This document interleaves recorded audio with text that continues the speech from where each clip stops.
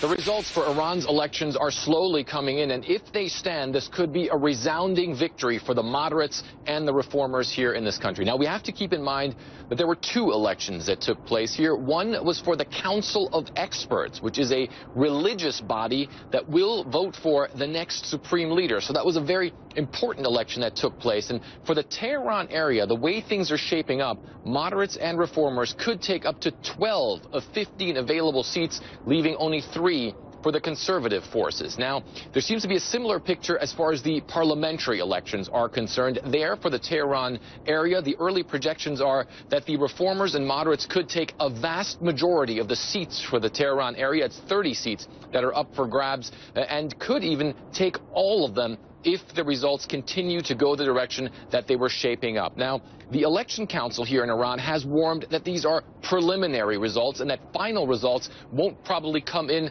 until sometime on Tuesday. However, many Iranians and many in the international community saw these elections as a referendum of the policies of President Hassan Rouhani of opening this country up to the West. And of course, the centerpiece of those policies was the nuclear agreement between Iran and world powers that on the one hand put curbs on Iran's nuclear program, but on the other hand also led to sanctions relief. And while many Iranians have not felt the benefits of that sanctions relief yet, it appears as though if these results stand and if they get strengthened, that many of them believe that things could change for the better in this country in the not too distant future. And it seems as though the electorate here may have given Hassan Rouhani a clear mandate to continue and even accelerate those reforms.